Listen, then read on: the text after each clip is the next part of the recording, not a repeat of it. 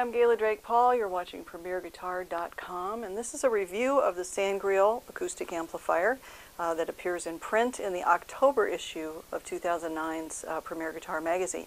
This is a 400-watt amplifier, 200 watts biamped. There's a ribbon driver in it, and there's also a low-frequency driver.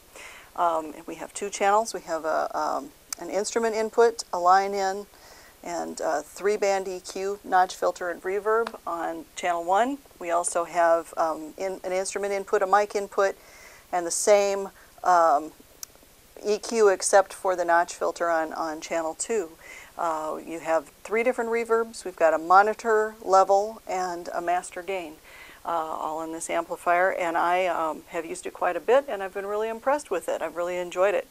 The first thing, you can really hear that it's a very full sound. It's a very rich sound. This guitar is very much on the bright side, so I have boosted the lows quite a bit. I dialed the highs back a little, dialed the mids back a little, and you can see it's really nicely, a nice beefy kind of a sound to it.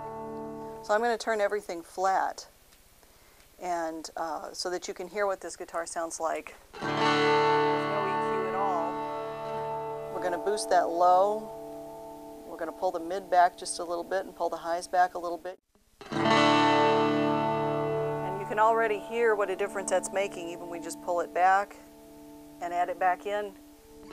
It's very responsive, the EQ. I was just really impressed with that. So the notch filter is also very handy. If you do have any feedback, you've got that sweepable control. All the way over here is off. And I like the fact that these knobs are highly visible, so you can really tell where you are. Even in the dark, you can see these knobs really, really well. With all of the gain and the reverb too, you can tell exactly where you are. We have 3 reverb types. The first reverb is, they call this the medium bright sort of reverb, and that's very nice. The second, I don't know if you can hear on the web or not since we compress this so much, but this is a much warmer reverb, and it's a medium decay.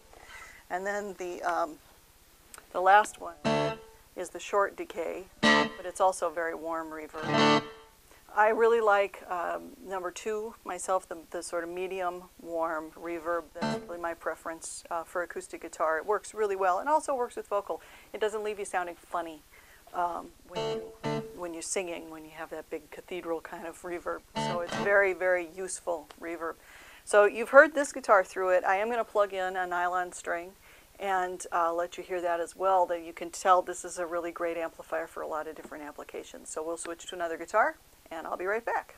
So this is a John Dick double forte guitar, nylon string. And you can hear once again very rich sound through it. We are using a colossal cable to connect to the SanGreal today, just in case you're wondering what that is. It's very bright and silver and shiny.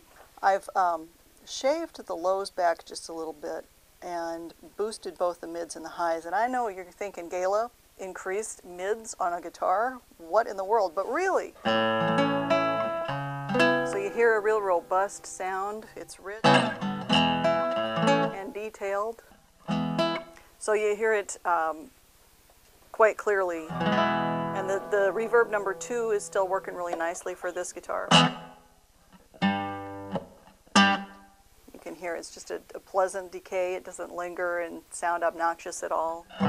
We can even crank the reverb up a little bit more so you can really hear it. And it still works for this guitar nicely.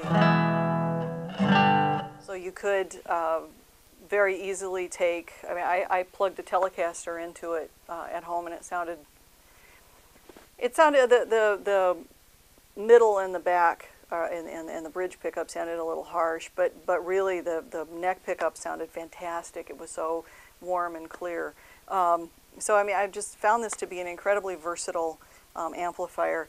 The 2 details that we'll want to point out, particularly, there's a nice built handle right here that is never going to go anywhere as much as you want to tug and drag it around. It's a solid handle that's built right into the side.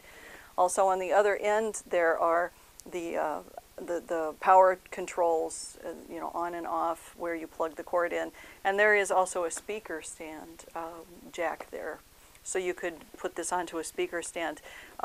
It does sound different on its end than it does laying flat on the floor, sort of monitor style. And the way that the pattern goes, if you've got it sort of vertical, it covers a wider pattern.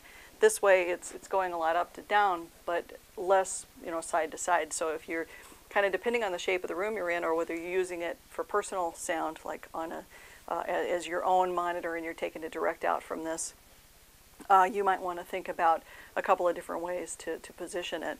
But I have found this to be just a terrifically useful and very sturdy amplifier. Also, I've never really taken it into a situation where it didn't work for me really well. So the full review for this is in the October issue 2009 Premier Guitar Magazine, as is the Tanglewood review. That was a guitar that I was playing earlier. That is also in the October issue. And of course, this video review will be online at premierguitar.com pretty much until the end of time, I think. So please do feel free to check all of that out, and I encourage you to visit SanGreal on the web as well. I'm Gayla Drake Paul for premierguitar.com. Thank you.